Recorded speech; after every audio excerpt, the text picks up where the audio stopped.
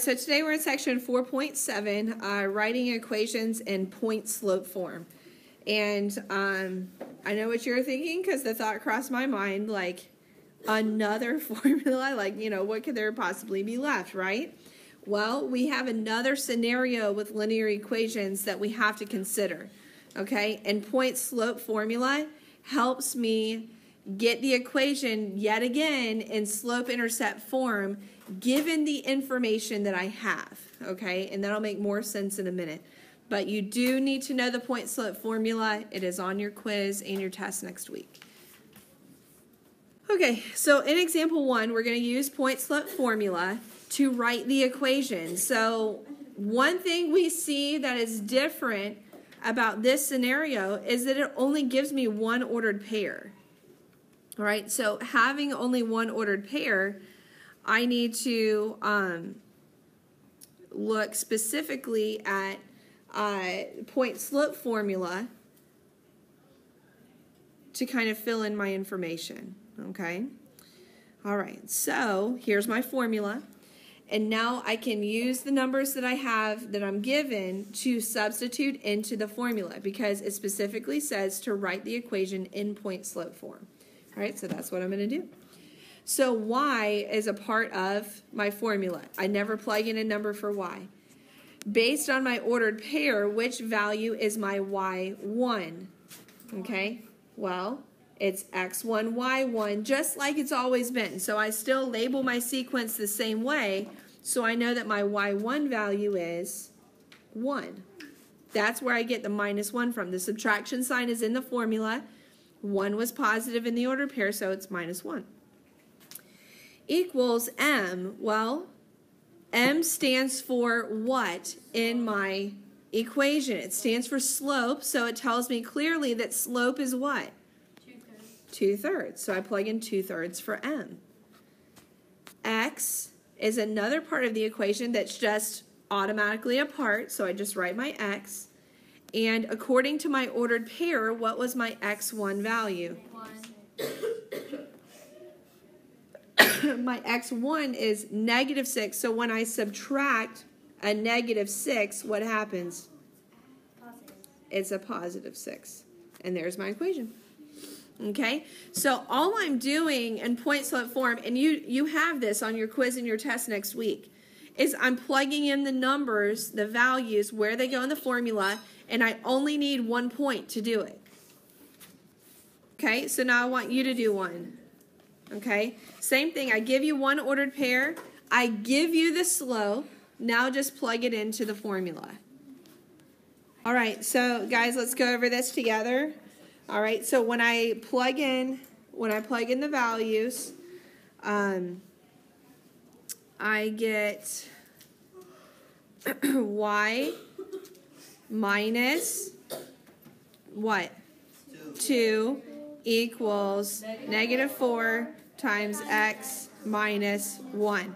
Okay? Because it's y minus y1 that plugs in here, and then my m plugs in here, and my x1 plugs in at the end. Okay?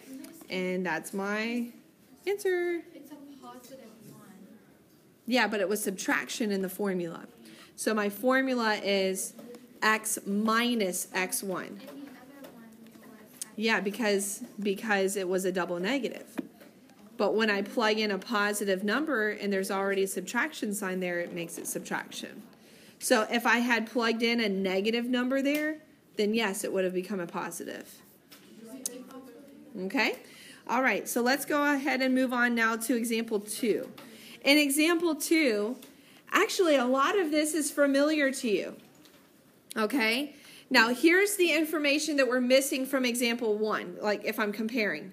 Does it just come out and say, this is my slope? No. What your slope is? No. So you have to use the ordered pairs to find your slope. All right, so you're going to have problems on your homework tonight where all it gives you is ordered pairs and you use them to find slope. And we actually learned this in section 4.6. When I'm using a table, I can use back-to-back ordered pairs, the first and the second, or I could do the second and the third ordered pair. Okay? But it has to be consecutive. You can't skip any. If you skip them, your slope will be wrong. All right, so we can pull out -1 and 10 and 2 and 4, and I want you to find slope. Go ahead and pull out those two ordered pairs and find your slope.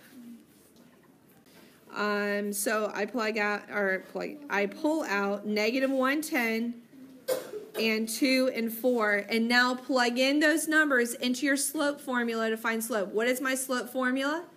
y2 minus y1 over x2 minus x1. All right, that sequence, I still have students getting it wrong. If you don't have your sequence right, the x1, y1, x2, y2, to figure out where to plug it in the formula, you have no chance at getting the slope right. Okay, so make sure that you're plugging in the numbers where they go in the formula. Okay, so once we plug in our numbers, what did you get? -3. You got -2, right? -6/3 reduces to -2. This was another mistake that I saw pop up quite often on the quiz yesterday, was that you forgot to reduce. Remember, you reduce, you never change to a mixed number though. It can be a whole number, but it cannot be a mixed number. So now, in the past sections, now I go over and I look at my table for my y-intercept. But what do you see that's missing in my table to find my y-intercept? What's missing? 0. A 0 for x. You don't have any ordered pairs that have a 0 for the x value. So you can't use that method. You have to use point slope to figure out your y-intercept. So point slope says I can choose any ordered pair. I only need one in the set. I can choose any of them, and I'm going to plug it into my formula. So I just chose the second one. All right, and don't forget your formula. Y minus y1 equals m times x minus x1. I just picked the middle one just because I could pick one. It does not matter which one you pick. And now you plug in these values. You have an ordered pair, and you have the slope. So this now takes us back to example 1. We're plugging in the values into point slope. Go ahead and do that. Go ahead and plug in your values into point slope formula. All right, so y minus what? 2. 4. Now you could have put 10 if you used a different ordered pair, but I kind of circled the one that we were all using. Don't erase it, okay? You still should end up with the same answer. Y minus 4 equals, what's my m? Guys, look up here. Look up here. What's my m? -2 times x minus what? 2. Okay? 2 was positive, but there's a subtraction sign in the formula. Now you need to solve for y. Here's why. Maya, please pay attention. It says to write the equation in slope-intercept form. So now I'm plugging these values into point slope so I can have a b value. That's the whole reason I'm doing that. Okay, so now you need to do distributive property. On the right side of the equation, you have to get the x minus 2 out of the parentheses. There's only one way to do that, and that's by distributive property. Y minus 4 equals, what's -2 times x? What's -2 times x? -2x. What's -2 times -2? +4. +4. And now we have one more step to getting this totally in slope-intercept form. To get y by itself, what do I need to do to both sides? Add 4. Add 4 to both sides. 4 plus 4 is? 8. 8. So y equals -2x plus 8. All right, so the reason I had to do this last step down here is because I didn't have a 0 for my x value in my table. I couldn't just say, oh, well, that's my y-intercept. I had to use point slope form to find my y-intercept and write my equation in slope-intercept form. Okay? All right, so now you do one. I give you 2 ordered pairs, and I say, write the equation in slope-intercept. Well, the first step you've already done. Use the ordered pairs to find slope. But the second step, where it was super easy in 4.6, I just look at the ordered pair and which one has 0. Well, in this case, does either ordered pair have a 0 for x? No. So now I have to use point slope form to get to my b value and get the equation in slope intercept. All right, but the first thing we do is use the ordered pairs to find your slope. Go ahead and do that. All right, so guys, look up here, look up here. The first thing I do is find slope. I chose, all right, so I chose my values, -4 minus 1 over 3 minus -2, which changes to a positive, and I got -1. Now I come over here to my point slope equation. It does not matter which ordered pair you choose. I just chose the first one. So I put in y minus 1. I subtracted y1 equals m, which I just solved for, -1, times x minus, x1, which is a -2. So that's why I got the double negative, which changes to a positive. And now I need to distribute this side. -1 times x is what? -1x. -1 times +2 is -2. Now I need one more step to get this all the way in slope intercept. What do I need to do? Add 1 to both sides, and I'm done. Okay? All right, who got it? Who got it? Most of you guys got it. Good. All right, just needed a little, maybe just a little bit of help, but less help than the last time. So that's good. Okay, last example is, this like real life problem, basically. It's a parasailing example. All right, so I'm parasailing. All right, pay attention. Just froze for a sec. Okay, I'm parasailing. It says you finished parasailing and you're being pulled back to the boat. Has anybody ever been parasailing in here? Okay, so, but you know what parasailing is, right? All right, so you're being pulled behind a boat and you're up, really, really high up in the air and you can kind of see the whole island or the ocean or whatnot. Okay, so after 2 seconds of being reeled in, you are now 25 feet above the boat. At what height were you parasailing? Well, we need a little more information here. And it gives us a picture on page, let's see, we're on page 182. 182. Go ahead and turn to page 182 in your books. We need to look at this picture. And it also gives you a visual of, what this whole parasailing scenario looks like. Page 182, we need this picture. We need one other piece of information to be able to put this together. Okay, so the yellow arrow shows us that I'm dropping 10 feet per second. So here's my question. My question is, at what height were you parasailing in the first place?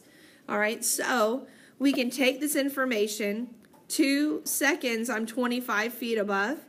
All right, and I can make it into an ordered pair. All right, and then my slope stands for my rate of change. So my rate at which I'm dropping is 10 feet per second. All right, that's my slope. All right, my slope always stands for my rate. So now I can put this in point slope, and then I can write it in slope intercept form. I can solve for y. Go ahead. So you don't have to use 2 ordered pairs to find slope. It just tells you. All right, now all you have to do is plug these numbers into your point slope equation and solve for y. All right, let's go ahead and work on that. Okay, so I want to show you the formula. Okay, so again, that's just my original formula. Now I make my substitutions. Did you substitute the numbers like that? Y minus 25 equals -10 times x minus 2.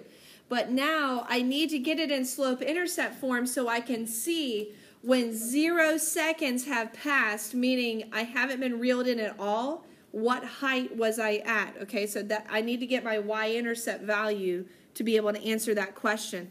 So what's -10 times x? -10x.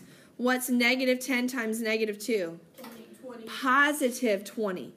So now what do I do to both sides to solve for y? Add 25. So here's what this means, guys. My y-intercept, Meaning if there's no value for x is my time, my seconds, if I have not been reeled in at all, I'm 45 feet above. Right? Now let's think about this practically. If you're dropping 10 feet per second,